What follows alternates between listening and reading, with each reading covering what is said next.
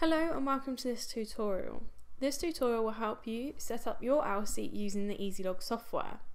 We'll be working our way through how to set temperature thresholds as well as various alarm states and how to start your EL-SIE login. From the home page, it's really easy to change the configuration. Just click Custom Setup and then configure all settings. You may get a warning sign to say that your EL-SIE has unsaved data on it, so remember to download the data to your computer first if you need it. The first configuration tab covers the basic settings for the logger, which include LED, display and sounder settings. In the basic settings, you can rename your data logger, you can set the sample rate, you can turn on LED mode, display mode, and you can enable the device's sounder. I'm going to name mine EL-SIE. I'll leave the sample rate as 10 seconds. I only want the LED to flash an alarm. I want the display to be permanently on, and I'm going to leave the sounder enabled. We then have a separate tab for each of the channels, and depending on which EL-SIE you have, there'll be 1, 2 or 3 of these. The EL-SIE I'm using logs temperature and humidity, so I only have 2. They're all the same as far as alarms go, the difference is just in the unit scales that are available for that measurement parameter. So if I choose channel 1, you can see that the default is set to 1 high and 1 low alarm, which are already configured, but you can set yours to whatever you need them to be. If one of these alarms are not needed, then press the red button to the right to disable or enable this alarm. When enabled, you'll see that the configuration boxes now become selectable. So for example, you can now click in the high alarm threshold and change this to whatever you want it to be. Or you can change the value using the up and down arrows. That's all you need to do if you want to use the default alarms. If you want, you can turn alarm hold on and off. The hold alarm function means that once the alarm is triggered, the logger continues to tell me in the EL-SIE's display, sounder and LEDs, even if the temperature falls back below my threshold. It's a great way to find out if something's gone wrong without having to download the data and check it. Turning alarm hold off means that these alerts will automatically cancel when the readings return to normal. I can also set a delay for each alarm, and that's how long the logger will wait after the threshold is reached before the alarm triggers. This is always defined as a number of samples, and you can see that I can change the default 0 to let's say 6. When I click outside the box, I get told that this means a delay time of 1 minute. And this is because I left the login rate set to 10 seconds in the data logger tab. For high and low alarms, the delay count always resets to 0 when the measurements come back inside the threshold. And that's really all you need to know in using the high and low alarms. However, at the bottom of the screen I can expand out the advanced settings section and set more alarms, and that's where it gets interesting.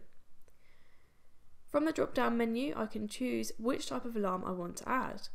Although if I have a disabled high or low alarm already configured, it won't let me add another one. The EL-SIE would like me to use those first. If I leave them disabled and select a new alarm, they get deleted from the setup because it looks like I don't want them. So you can see that I've added a pre-alarm, and that's a great way to get a reminder from the EL-SIE that I'm getting close to an alarm, but I'm not quite there yet. You may have noticed that for the actual high and low alarms I didn't get the chance to change the trigger type. That's because by definition, a high alarm is always greater or equal and a low alarm is always less or equal, but I can use the pre-alarm function to work either high or low. In advanced mode, all the alarms shown are enabled, and if I don't want them, I click the remove button. Now I'm going to add the low alarm back in, and I can set the alarm hold if I want to, which I can't do for pre-alarms. Other than that, I'm going to leave the default settings. The other type of alarm I could use is a cumulative alarm. Now this is a very useful kind of alarm, and it's often used for vaccine storage. Vaccines can be damaged by the total number of times spent outside the specified temperature window, even if only by a degree or so. You can see that I have both an upper and a lower limit here, and that's because with a cumulative alarm you need to set a band that is not okay for the measurements to sit in. This is the band that will trigger the alarm. You can see that the cumulative alarms have a delay setting, but this works slightly differently than for high and low alarms. A cumulative delay never resets if the measurement returns to normal.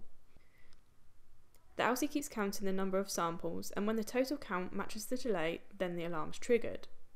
The only way to zero a cumulative count is to stop the logger and restart it. As a shortcut, I can click on the max and min buttons to automatically set them to the limits that the EL-SIE can measure, but I can also set them to whatever I like. So I can set a cumulative alarm that will monitor from 2 degrees all the way down to -18, and another that works from 8 degrees up to 20 degrees. I can also set a high alarm with 0 delay to activate at 20 degrees, as maybe my vaccines are spoiled right away if it gets that warm. You'll see that the EL-SIE is quite smart, and if I try to set an upper limit lower than the lower limit, say 8 and 10 degrees, I get an error message because that won't work. I can go on adding other alarms if I like, but the limit for each channel is a maximum of 2 alarms of each type and 6 alarms in total. It's the same process for each of the channels. If I go to channel 2, I can name the channel, I can add a high alarm, a low alarm, a pre-alarm and a cumulative alarm. Now I can go to the start mode tab and select whichever start mode I want, and then click start login, and we're ready to go. If you have any other questions about using your EL-SIE, please check the EasyLog channel on YouTube for more tutorials. Or you can visit the support section of our website. There's a direct link for this from the help menu on the web browser interface.